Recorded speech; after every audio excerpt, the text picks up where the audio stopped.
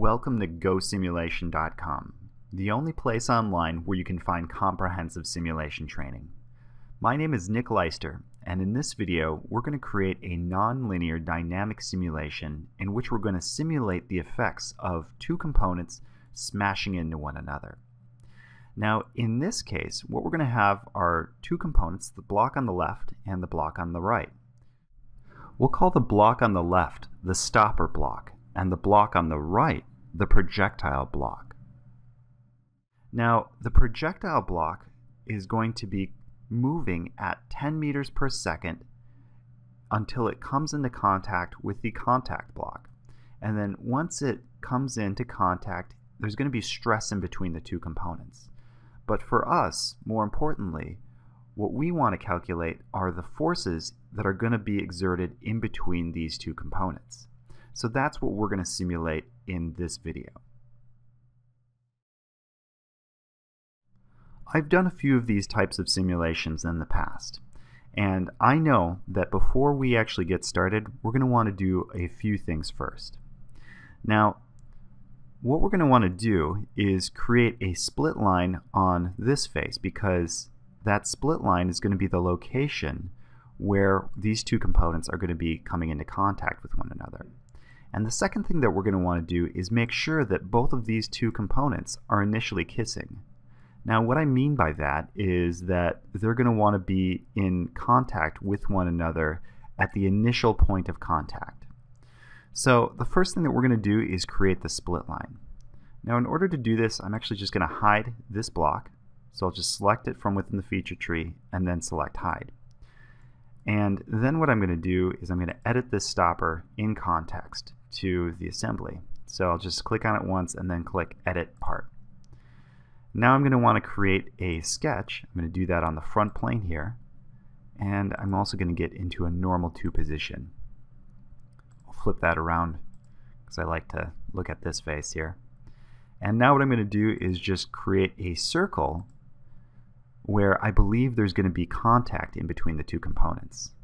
Now I don't exactly know how big the circle is going to be yet, but what I'm going to do is just assign a dimension to this circle where I think there's going to be a contact, and we'll just call it 3 inches for now. Even though it may be too small, we'll just have to run one simulation and find out. Alright, now I'll go ahead and exit out of the sketch, and the next step is to project this sketch onto this face to break up the two faces here. So I'm going to come over to the Features tab on the left here, and then under Curves I'm going to select Split Line, and I'm going to project this sketch onto this face and then click OK. And now I have two split faces, and that's going to make selecting this face for my contact a little bit easier. Now I'll just go ahead and exit out of the edit part, and I'll go ahead and I'll show the projectile.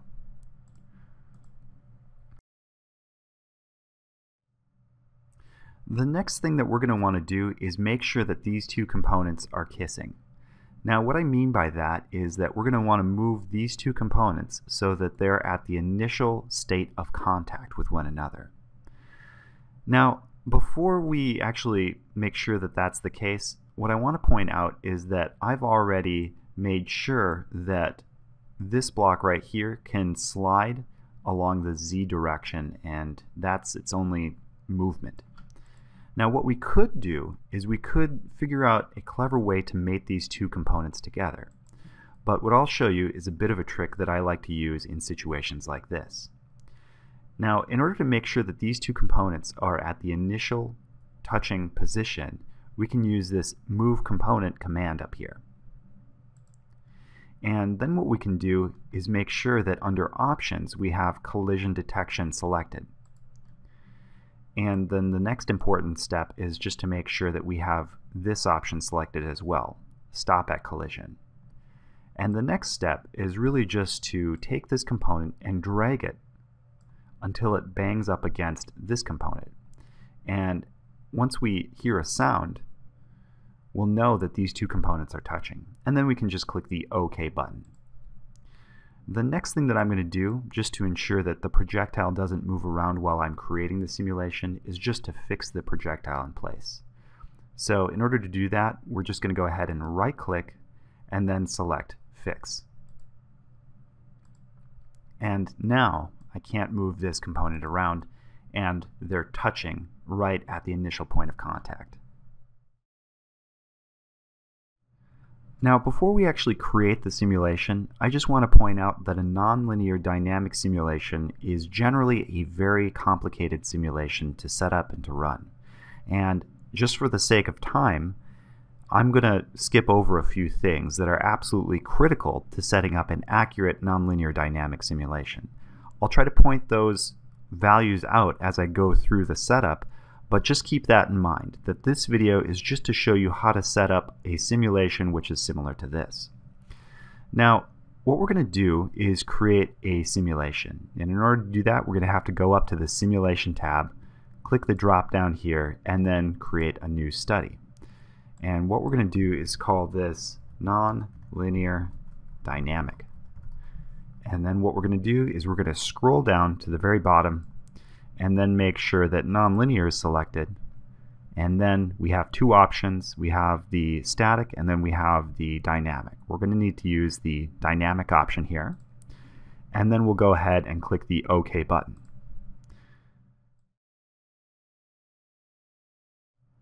Now, before we actually go through the tree here like a normal simulation, we have to note that a nonlinear dynamic simulation is very time dependent. And so what that means is that the simulation will run for a certain amount of time. And that simulation will also go through or jump through different time steps as it's creating the simulation. Now, setting up those time steps to have an accurate simulation is very important. Now, what I'm going to do is I'm just going to plop in some time steps, but I want you to know that coming up with those time steps is absolutely critical to the accuracy of your simulation. So what I'm going to do in order to enter in my time steps is I'm just going to right-click at the top here and then go to Properties. And now what I'm going to do is I'm going to enter in my time steps. So my start time is going to be 0 seconds, and my end time is going to be we got to enter in 0.0001.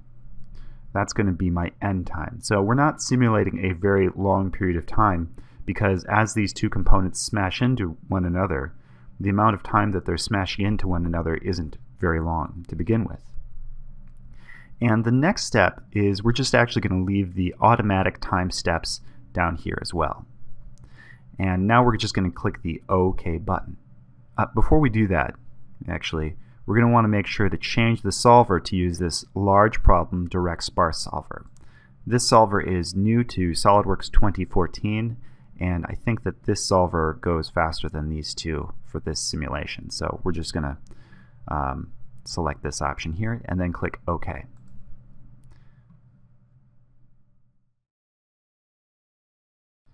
Now we're going to apply material to both of these bodies. Now, just for the sake of time and for the sake of simplicity, what we're going to do is just use the default alloy steel that comes with SolidWorks. So in order to apply this material, we're just going to go ahead and right-click at the top here and then apply material to all. This will apply material to both of the bodies, and then we can just select alloy steel and then select apply and then close. Now what we're going to do is we're going to set up contact in between the two components. Now, I've created this split line here to make the contact a little bit easier for the software. Now, in order to apply this contact, what we're going to want to do is right-click on Connections and then apply Contact Sets. And this is going to be a no penetration contact between this component and, if I can zoom in here, this component. So both of these two components are going to be in contact with one another. And now what we're going to do is click the OK button. Now what we're going to do is apply fixtures. Now a fixture is just meant to hold components in place and prevent them from moving around. And in this case, what we're going to do is apply the fixture to this stopper part right here. So I'm going to apply a fixture to prevent this face from moving as this component smashes into this body. So with this face selected, I'm just going to right click on fixtures and then select fixed geometry. Scroll down, make sure that the face is selected in here, and then click the OK button. The next thing that we're going to do is apply an external load. Now, because this is a nonlinear dynamic simulation, we actually have the option to apply the load as an initial condition. Now, what an initial condition is it is an initial state of the simulation as it starts out. And in this case, what we're going to do is tell the software that initially this block right here is going to be traveling at 10 meters per second in the z direction. So let's go ahead and create that external load. In order to do that, what we're going to do is right click on external loads, and then we're going to select initial conditions. And what we're going to do is apply an initial condition as a velocity in which this entire body is going to be traveling in the z direction. Now, this tells us that we can only select faces, edges, or vertices. But that's not the case in this particular simulation. It's not just a face, an edge, or a vertice that's traveling at 10 meters per second. It's the entire body. So what we're going to do is we're going to expand out the tree right here, and then we're going to select the projectile from the tree, and that will put the entire projectile in this section right here. And then the next step is to apply the direction. Now we know that the direction is going to be along this edge right here, and so we'll just leave it at that. Now it's a little bit hard to see which way it's going to go. Is it going to go left or is it going to go right? We actually can't really see that because there are no arrows on the screen telling us which way it's going to go. And so the easy way to tell which way the velocity is going to go, left or right, is just to hover over a face, edge, or vertice, and that will produce arrows indicating the direction that the velocity is going to be traveling in. So it's showing that the velocity is going to be in the negative z direction, and we actually want it to go in the opposite direction. And so this is very important. This tells us that we need to enter in negative 10 meters per second, and that way these arrows, which are telling the software if anything's positive it's going to be going to the right, what that's essentially telling the software is that the block will be traveling to the left. Okay, so now that we have our initial condition in, we can just click the OK button. The next thing that we're going to do is apply damping. Now, we actually don't need to have damping. It's probably not going to matter too much for us because we're only concerned with that initial force of the two components hitting one another. But I just want to show you where it's entered and how it's entered in. Damping is entered in here, and the way to enter it in is you just right click and then select Edit Definition. And the way that nonlinear dynamic simulations work is it uses something called Rayleigh damping. Now Rayleigh damping assumes that there's going to be a different amount of damping depending on the natural frequency or the natural vibration of the structure. And so by playing with this alpha coefficient and this beta coefficient, you can essentially change the amount of damping at different frequencies. Now with this said, I'm just going to enter in some fake values. These are not real values and they're not necessarily accurate for the sort of simulation that we're going to run, but I'm just going to show you how to enter them in. So we're just going to put 0.02 for the alpha and 0.04 for the beta, and then we're just going to go ahead and click the OK button. Now, before we mesh and then run the simulation, I want to do one thing real quick. And that is that as these two components bump into one another, what you'll notice is that this component is completely unrestrained. And that's to say that this component only has an initial condition saying that it's initially traveling in the z direction at 10 meters per second. Now, once it bounces off of this component right here, the way that it bounces away will sort of dictate how easily the simulation will be able to run properly. And so if this tilts, it may tilt one way, is what I'm saying, as it bounces up against this component right here. And that tilting, or how it's going to tilt, depending on the mesh and other things, that tilting is going to make the simulation more unstable than it needs to be. And so what we're going to do in order to fix that instability is a little bit of a trick, and that is I'm actually going to prevent just a vertex right here from moving in the X or Y directions. This vertex will be able to move in the Z direction, it just won't be able to move up or down or left or right like that. So in order to apply that fixture, I'm just going to go ahead and right click on Fixtures and then select Advanced Fixtures. I'm going to scroll down, I'm going to unselect this guy right here, and I'm just going to go ahead and select this vertex, and then I'm also going to just select this face. I'm going to scroll down. I want to prevent this vertex from moving not that direction. I actually want to keep it, if you can see the arrow right here, what this is essentially doing is locking it from moving in or out. That's not what I want to do, so I'll just go ahead and restrain it in these directions. And then I'll go ahead and click the OK button. The last thing that we're going to do is just click the Run button. Now, what we should probably do is apply mesh controls and stuff like this, but that would normally come later on down the track. We're just going to go ahead and click the Run button and have it mesh with whatever default mesh it's going to use, and then we're going to go through the simulation. Now that the simulation has finished running, what we could do is we could take a look at the stress or displacement at any given time step. And to do that, the way that you can look at any time step is you can right click and then select Edit Definition. And once you select Edit Definition, then you can take a look at any given time step by going through these time steps right here and then click OK. Now what we're interested in is the contact force between the two components.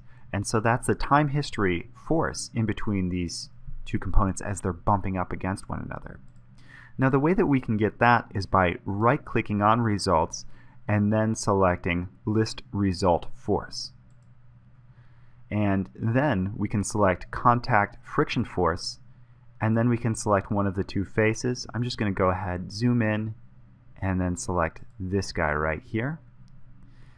And now what we can do is click this Update button. And once we click the Update button, then we can click the response graph. Now this will give us a response graph with time for the amount of force in between the two components. And from this graph, we can actually see at its peak what the maximum amount of force is. It looks like it's about 1.1 or 1.2 times 10 to the 8th newtons in between these two components. So I hope you learned something from this video. If you did, please follow me on Gosimulation. You can sign up to the newsletter or you can subscribe to the YouTube channel. Thank you and welcome to Gosimulation.